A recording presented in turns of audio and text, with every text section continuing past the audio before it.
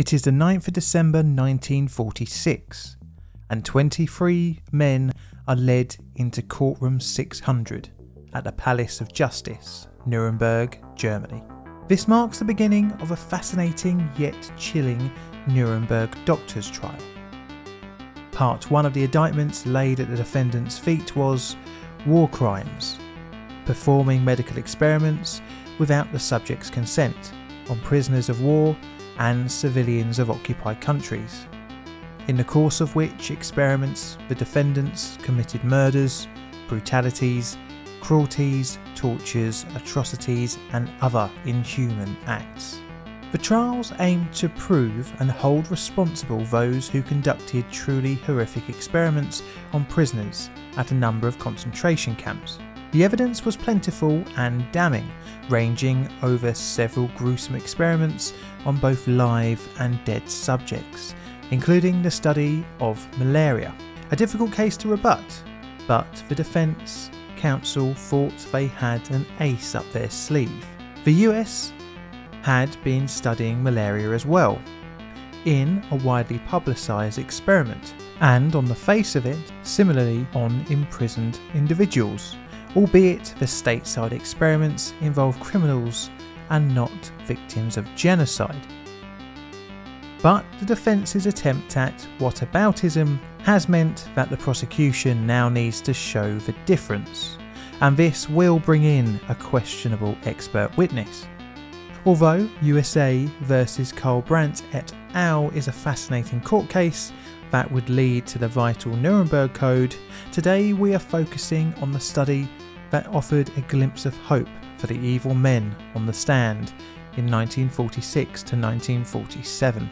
My name is John, and we're delving into the 1944 Stateville Penitentiary Malaria Study.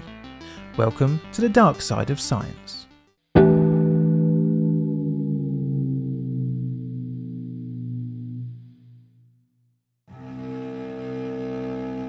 Our story starts with the USA's entry into World War II, with Japan launching multiple attacks on US and British holdings in Asia and the West Pacific. Pretty soon, the full power of the American military was brought to bear, and this resulted in thousands of soldiers being deployed to the Pacific and Africa. A long-known hazard to soldiers working in tropical and subtropical zones has been that of malaria. This mosquito-borne infectious disease has throughout history stopped armies in their tracks. The disease's symptoms include fever, tiredness, vomiting and headaches. This is caused by mosquito bites transmitting single-celled microorganisms of the Plasmodium group, the most deadly of which, Plasmodium falciparum, has a history closely linked with our own. When around 10,000 years ago, its population exploded, around the same time humans became an agrarian species. As populations grew in towns and cities, so did Plasmodium falciparum. The bite passes the parasites into the victim's body and into the bloodstream. From there they pass to the liver and reproduce, with symptoms beginning to be shown between 10 and 14 days. For reference, in the year 2020, there were 241 million worldwide known cases, of which 627,000 were fatal.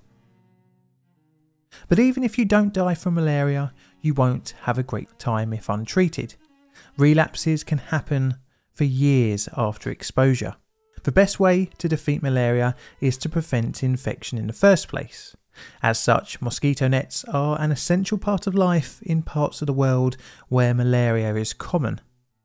The evolution of treatment followed many wars and colonial disputes in the first half of the 20th century. Pre-1920s, quinine was the main form of treatment.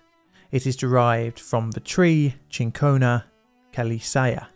It was discovered by the indigenous peoples of Peru, who used it as a muscle relaxant, and with most great things from South America, it was taken and exploited by Europeans from the 16th century. It was later discovered by Jesuit Agostino Sauubrino, an apothecary by training who lived in Lima, observed the Quechua using the bark of the tree to treat shivering, a common symptom of malaria. Anyway, to cut a long story short, it was found to be an effective treatment for malaria, and throughout the 1800s became a crucial component in the colonisation of Africa by Europeans, which could be a dark side of science video in its own right. During the First World War, blockades of Germany resulted in restricted access to Cinchona caliacea, which by now was grown in South America and in Dutch plantations in Java and Sumatra. This led to the first successful synthesis by German scientist Peter Mullens, resulting in the drug Parmaquine or plasmochin. The drug, although very effective at killing malaria, was also effective at killing people if treatment wasn't closely supervised. This was discovered when the drug was tested on United Fruit's West Indian African descended workforce. Ah, lovely, the story just keeps on getting darker and darker. Of course, these impoverished labourers were not given informed consent of the treatment with a new drug. As Japan swept through Asia in the late 1930s and early parts of the 1940s, the Allies were cut off from the vital Dutch plantations, which by the 1930s produced over 90% of the world's supply of quinine. With dwindling stocks of the drug, the age-old foe of an army came back with a vengeance. And this was the issue the US Armed Forces were facing in the Second World War. In 1942, the US Army Medical Corps were estimating 251 cases per 100,000 troops of malaria. Needless to say, this can be a massive drain on military resources, and not surprisingly, searches for more effective treatments were a top priority for militaries around the world. This is where the University of Chicago comes into our story. Starting in July 1941, the newly created US Committee of Medical Research sought out to find the most effective treatment of malaria sufferers. Their plan was twofold. Firstly, to attempt to source quinine from the South American market, which by now was pretty derelict after Dutch dominance in their plantations. And secondly, to develop new malaria drugs. The committee found human testing desirable, as it would speed up drug development and the study of the disease. Malaria would, however, not be the first for human experimentation, as the US military had several experiments running looking at many illnesses linked to maintaining an army, such as STDs. Although eager to use human subjects, a number of rules were set, including when any risks are involved, volunteers only should be utilised as subjects, and these only after the risks have been fully explained, and consent forms would be required to be signed for later access. But who to use? The military was not eager to use their own soldiers, as well they were needed for soldiering. But there were two sections of society that in the eyes of military officials had a debt to pay. The first was conscientious objectors, and the second, prisoners. The latter would be preferable as they offered unique opportunity in that their environment was completely controlled, thus offering the perfect human guinea pigs. A contract was drafted with the University of Chicago to launch an investigation into the disease.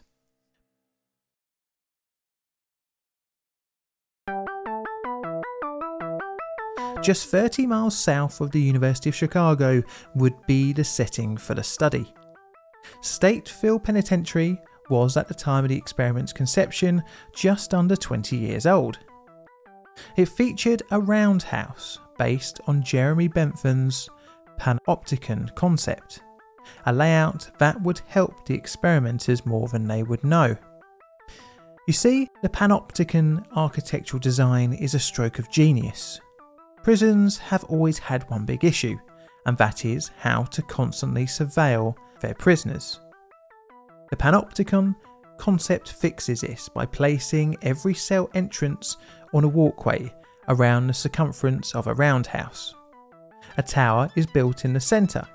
This allowed guards in the tower to be able to observe any prisoner at any time. But the prisoner's view of the tower is obscured, which means they can't see if the guards are watching them. This in theory results in the concept of constant supervision, as you can't tell whether or not you're being watched. As such, the prisoners self-regulate their behaviour and act as if they are always being watched. And this would help the experimenters throughout the study. The team was headed up by Alf Sven Alving, a neurologist at the University of Chicago. Much of the team were doctors just past residency doing their military service. Interestingly, the prisoners would also be employed not just as subjects, but as technicians. They would study two types of malaria, P. vivax and P. falciparum. The former is mild but causes repeat relapses of sickness, and the latter is short-lived but can be deadly. However, most tests were performed with vivax as it was more common in Asia. Before the study began, mosquitoes were bred at the University of Chicago and infected with the Chesson strain of vivax. The source of malaria came from a US soldier who had been infected in the Pacific Campaign. During the setup of the experiment, the prison warden allocated the top floor of the prison hospital for the study. This was away from the roundhouse and thus gave a kind of relief to the prisoners of constant supervision.